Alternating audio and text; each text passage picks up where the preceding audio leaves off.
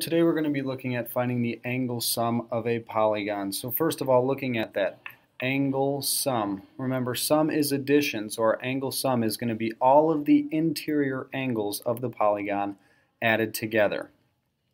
So in order to find angle sum, we're going to use the formula A is equal to 180 times n minus 2.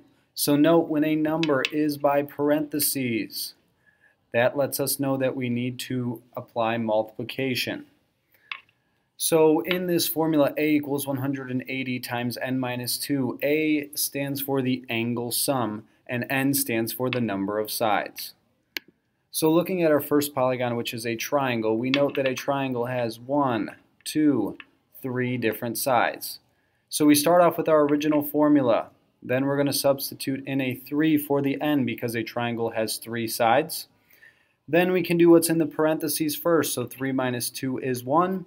And 1 times 180 is equal to 180. So the angle sum of any triangle is going to be 180 degrees. Next, we have a quadrilateral, or what may seem more familiar to you is a square in this example.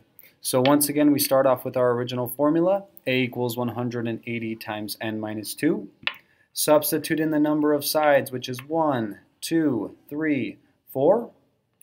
Then we can do 4 minus 2, which is equal to 2, and 2 times 180, which is equal to 360 degrees. Note that even though this one is a square, if it was a rectangle or any other quadrilateral for that matter, any quadrilateral or four-sided figure would be 360 degrees. Next, we have a pentagon. So notice we're starting off with the formula again. Counting the number of sides, 1, 2, 3, 4, 5. Substituting in the 5 for the n. Next, 5 minus 2 is equal to 3.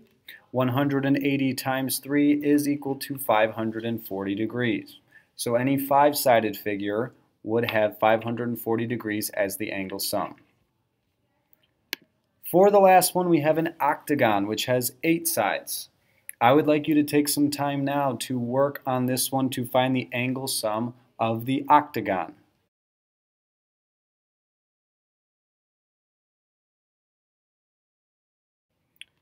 So hopefully going through your work to solve the angle sum for an octagon, you started out with your formula.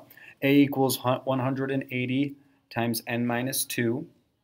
You substituted in the 8 for the n because an octagon does have 8 sides. Then you computed 8 minus 2, which is equal to 6. And 180 times 6 is equal to 1080 degrees.